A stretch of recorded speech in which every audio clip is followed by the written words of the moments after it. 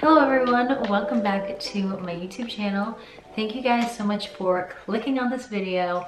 If you're new here, my name is Brenda and I make faith-based content. I post new videos every Monday and now every Thursday as well.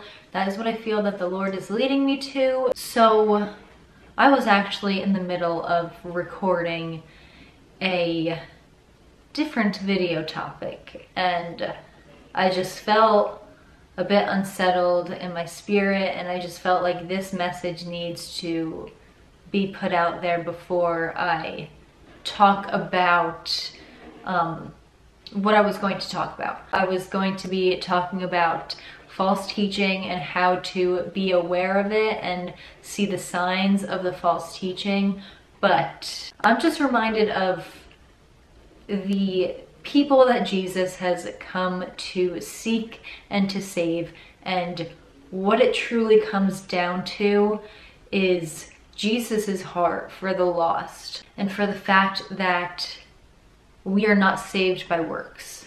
That is something that needs to be addressed first before we talk about what's going on in the church. I just want to come on here and talk about what it means to be the church, what it means to be saved. So I want to personally talk to the people that are struggling right now, the people that are not perfect, the people that know that they need a savior. I'm going to read a scripture that you are all probably very familiar with, and this is Ephesians 2 verses 8 through 9, and this literally says how we are saved.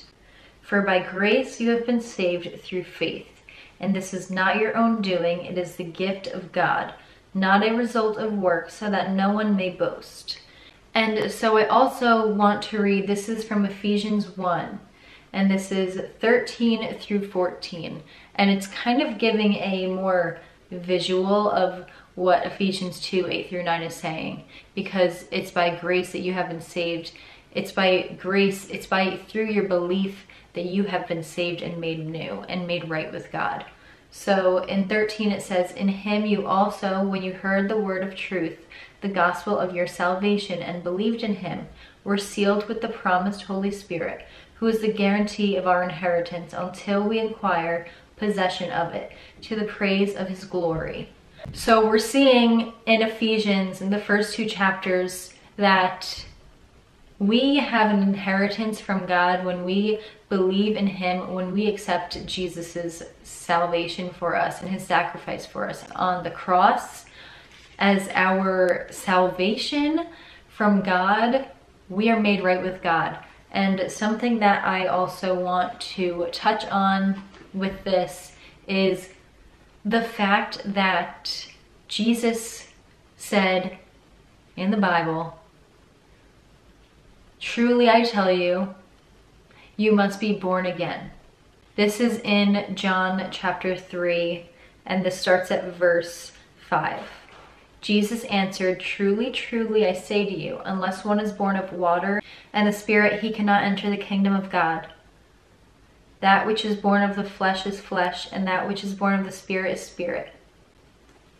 So, Jesus is literally saying in his word, and I feel like I say this a lot in my videos, but I just want to really get the point across, I guess, because I feel like we tend to just hover over it. But it's like Jesus said that you literally have to be born again to enter the kingdom of heaven. So then how are we born again? How are we saved? How are we inheriting this new life? It's through grace.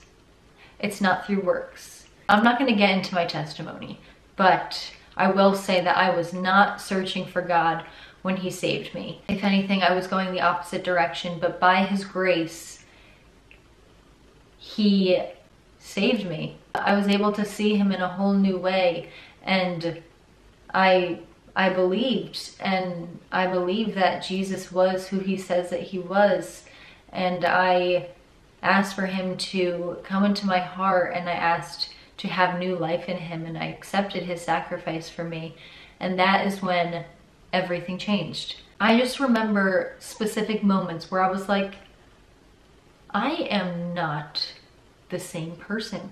No way did I ever used to think like this. I never had this thought pattern before. Like, my nature is just new. I feel like I literally am living a new life. Like, what is this? It was beautiful. It was like the feeling that you have like when you first start at a fresh job, but like I wasn't starting anywhere new. It was in my spirit. I was like, something is new. Something is different. I am a changed woman. Like, I was like blown away. And that's what Jesus means when he said you must be born again. And when he says that it's by grace that you have been saved. Because it was definitely not from me trying to be perfect and trying to keep all of the rules and the regulations. It was me realizing that I'm a sinner who needs a savior and accepting God's grace to me, accepting his gift of his son to me to be made right with him. And that is what changed me. Francis Chan uses the analogy a lot about how it talks in the Bible, how it's in Proverbs, and he talks about how a dog returns to his vomit, and he talks about how a pig always turns back to the mud. It's like you can clean the pig off, make it all squeaky clean, give it a little, shampoo, whatever, and it will immediately run back to the mud because that's just in its nature. It loves mud.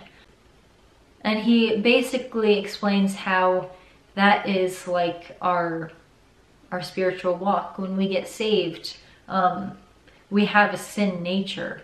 We are drawn to sin. We want to sin because we are children of Adam. We are born with sin. We are born with a sin nature. And so naturally, what do we want to do? We want to sin. It's just in our human nature. And then once you get the Holy Spirit in you, like once you get that deposit from God and you get that new nature in you, it doesn't feel right. You go out like you used to, you try to go to those parties, you try to hang out with those people, but something inside of you is like, I don't like this. This doesn't feel right. This isn't me.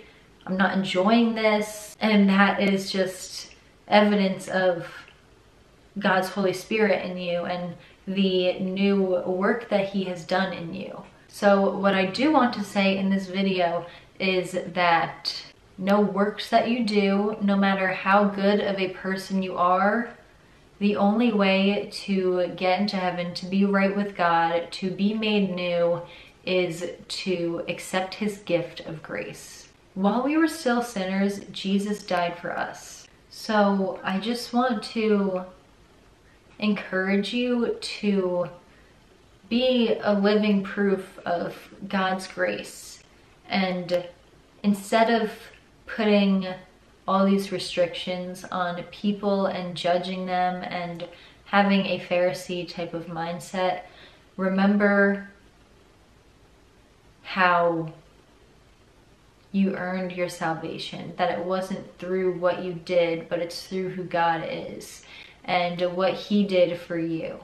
And so, yes, works comes through that. Like I said, it's in your new nature. You don't want to do what you're used to doing. And of course, we're not perfect, and it's a everyday battle until we come to completion when we see the Lord. But I just want to remind you of the simple yet powerful truth of grace and what that means in your everyday life as well. God loves you as much as he did the moment that you were saved as he does right now. It's not about your works. It's not about what you do. It's about who God is. So that is it for today's video. I hope that this encouraged you and inspired you to just meditate and remember God's grace and to extend that grace to others as well. I am very grateful for you guys watching, and if you guys did enjoy this video, make sure to like it and subscribe to my channel. Thank you so much for watching, and I hope that you have an amazing and blessed and beautiful day.